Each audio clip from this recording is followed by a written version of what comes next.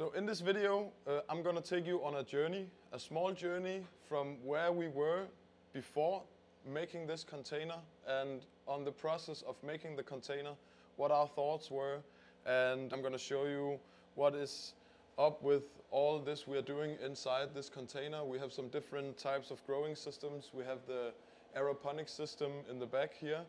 So basically I'm gonna show you and tell you a little about what this container is and what our thoughts are on it. The last thing I want to tell you before starting the video is that in the end of the video I'm gonna give you some tips if you are going to run an aeroponic system like this, either at home or commercially. So keep watching and then we'll give you some knowledge and some tips about how to operate it the best way. We are gonna fit it with an aeroponic system. So basically these two containers are growing oyster mushrooms. They are getting all the air supplemented from the inside microgreen production. So basically that means that we can take the air from the production, put it in the containers and then keep the containers heated all year round. And that means that we don't have to use any energy on heating anything out here because it heats itself up. So instead of throwing all the really nice, humid, hot air out, we are putting it into containers and using that to grow some food in a sustainable way. So this container here, this is the newest container. We got this last week. In this container, we're gonna fit the aeroponic system that you probably saw in some of the other videos. So we took some video of the process of taking the aeroponic system apart.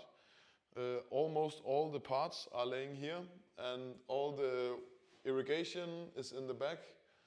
The metal work is gonna be set up soon. So in the video today, we're gonna showcase the journey from taking the system apart and putting it back up inside this room.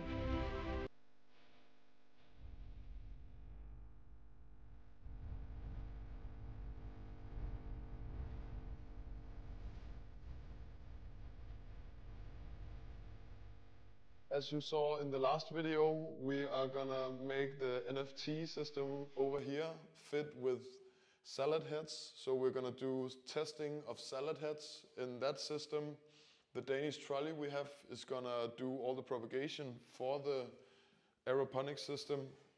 And yeah, basically it's gonna be the mecca of testing ground for salads, herbs, and different kinds of plants that we want to grow inside this container. So the model here is gonna be able to produce food and produce herbs all year round. We are gonna show you the whole journey going from all the testing of all the plants. So you can also see what we are learning, and in that sense you're gonna learn something as well at home. So basically we are just gonna set things up. So while we're waiting for the setup in the other container, I'm gonna show you the setup we have here with oyster mushrooms. So this is the oyster container. We are getting some first flushes here. They are still growing and they're still getting bigger. This is some of the second flush that we are doing on the bags. So we're doing 2 flushes. That means we're harvesting 2 times. All the bags in this side is the second flush. So as you can see here, we're getting some nice big mushrooms on the second flush. The first flush usually gives us a nice cluster, but the second flush gives us these really big, nice mushrooms with a lot of meat on it. Chefs really like that. The more meat we have on the mushrooms, the more texture we can bring to the table. And in the end, the guest really likes how the meaty mushrooms taste because we're putting coffee and wheat straw inside the bags. That gives a good taste in the mushrooms. We've did a lot of testing on the mushrooms as well. And right now we reached a point where we are getting around 700 grams per harvest on the first harvest, and then we're getting 300 to 400 grams on the second harvest on the bags. So after the bags have been harvested 2 times, we are throwing them out and decomposing the rest of the bag, and the local gardeners use it to fertilize their soil and make the soil better. So the whole process gets like turned around as much as possible, and it's a really circular business model we are doing out here. And yeah, that's basically what we are doing in this container. It's the same in the other container. Right now we did a lot of the harvesting and we put new bags in there, so there's not that much to see. We have empty space here. The aeroponic system has been taken down. We put everything out to the container. They are right in the process of building it in the container. And the space here we're going to use for another system, so another setup, doing even more microgreens. So we're going to put a system like this over here. And right now we can have 16 layers more microgreens in this space. That means that basically we almost maxed out the whole room, and now the 300 square meters we have been operating on so far cannot grow any more microgreens, sadly, but we are gonna find other ways to max out the production. We are gonna show you the journey on also building the system in here. So hopefully in this video we can also show you how we are putting the system up. It's really basic, it's simple. We don't use that much technology. We're using the lights. We are using very basic irrigation with watering by hand. And in that sense, we can put up a system with very low cost and just keep it operating. And that's gonna expand the production facility even more. So hopefully within a few days we've maxed out this whole production, and then we're gonna just keep expanding. So now the container is finished. We have some different growing systems that you saw in the beginning of the video. We have the small aeroponic system here.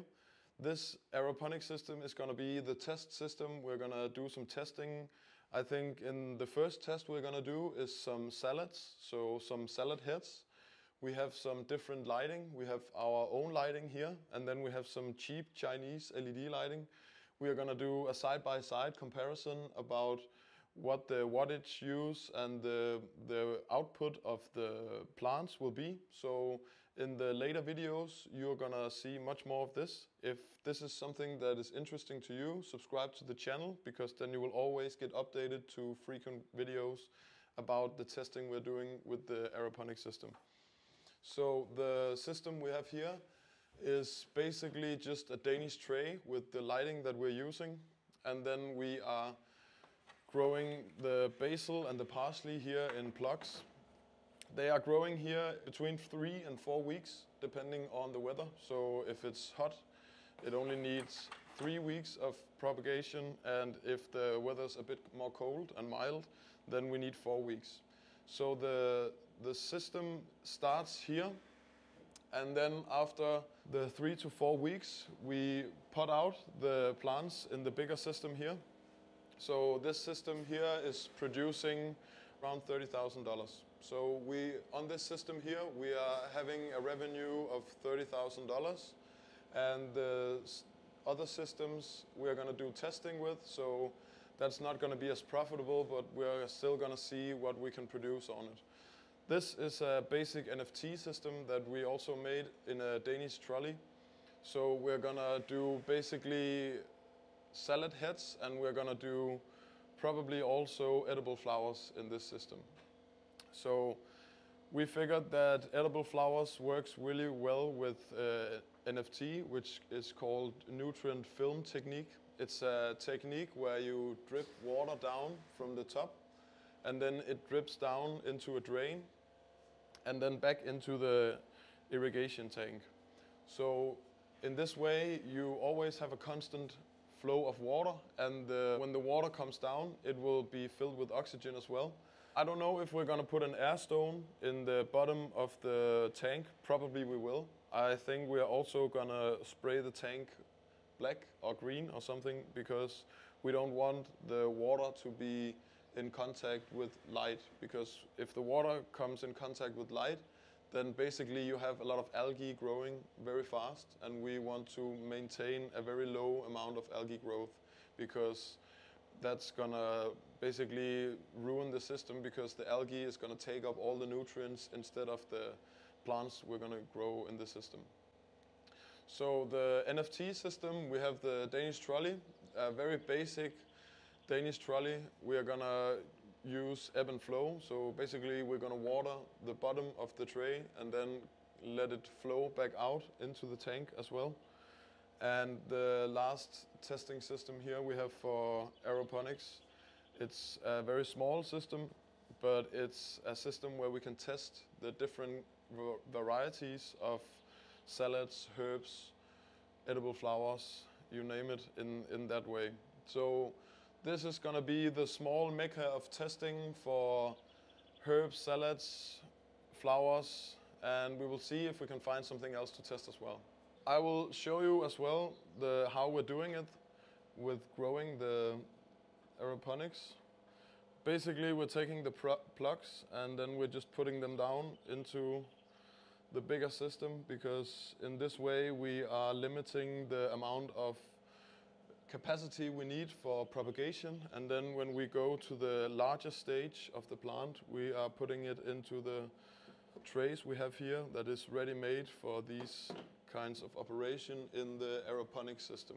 I'm going to give you a little tip about running an aeroponic system, because the aeroponic system we are using, you need to make completely sure that you have the right nutrient balance and the pH balance, and that the system is not able to go into periods of no water or no like electricity, because if the slightest changes happen in an aeroponic system, then the plants will die very fast. So we had problems with the water and the irrigation tank being completely empty, and overnight all the plants were almost dead. So it happens very fast. Your growth is much faster in an aeroponic system, but the room for error is very small. So you need to make sure that your system is set up in a way that no amount of damage can happen to your plants.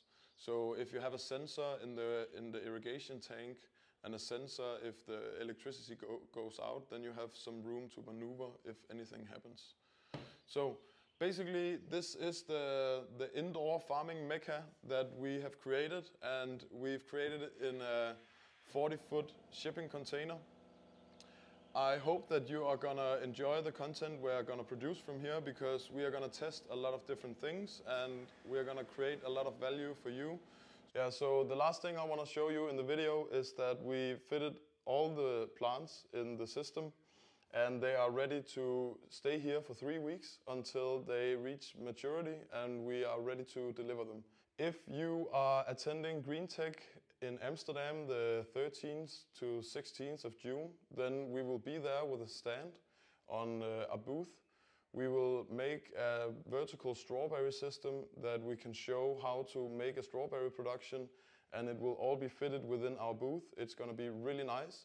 We are going to stay there, and then we're just going to have a lot of conversations about vertical farming, about indoor agriculture.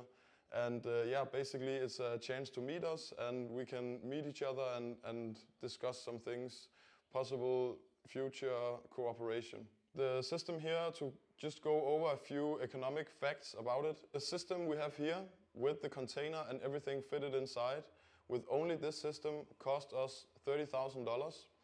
The system will generate $30,000 in revenue annually, and the return of investment will be in 3 years after deducting the delivery costs and the salary and the operational cost. Because a system like this doesn't need that much operation. You only need to repot the plants, and then the system will be automatically watered and fertilized. The only thing we need to do is to fill up the irrigation tank and make sure that the plants are happy and get what they need.